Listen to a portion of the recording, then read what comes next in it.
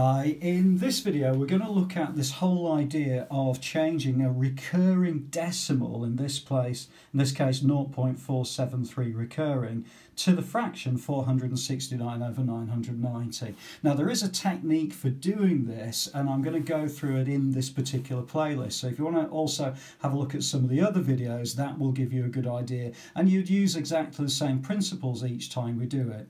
The first thing that we do is we say let n equal 0.4737373. Okay, so really all we're saying is, for algebraically, we're just going to change that value into equaling a letter. It could equally well be x if you preferred, it doesn't really matter. Okay, so the thing I can do is I need to try to find a way is to get rid of all of this recurring.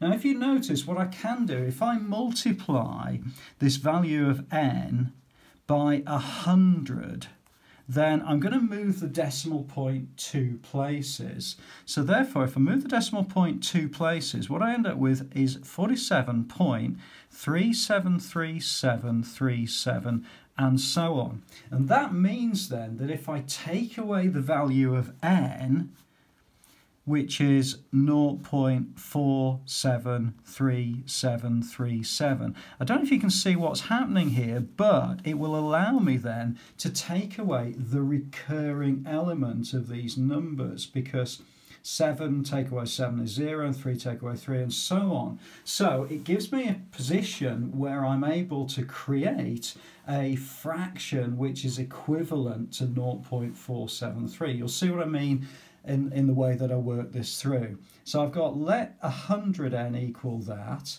and n equals that. So if I take one away from the other, what I end up with is 100n take away n, well that's 99n.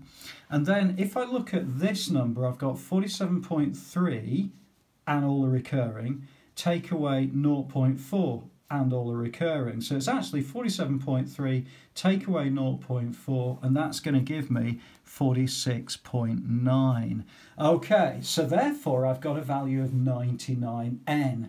If I then divide through by 99, I get on this side n, because those two will cancel themselves out, which is what I'm looking for, and then I divide that by 99, I end up with 46.9 divided by 99. Now that's not particularly good, it's a bit of a mix of a decimal and a fraction, so all they're asking us to do is to just simply move the decimal point one place. So if I move the top one place, I end up with 469. If I move the bottom one place, I have to put a 0 in as a placeholder, and that's 990. So n equals 469 over 990, which equals 0.473 recurring.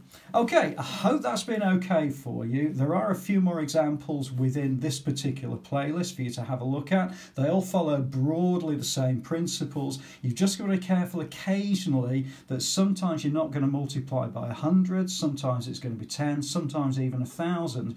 But the main focus really is to get rid of all of these recurring numbers. I hope that's been all right. Please do add a comment below if you're not sure about anything. I'll always come back to you. Subscribe to the channel, have a look at the rest of the playlist, and I'll look forward to seeing you inside the next video.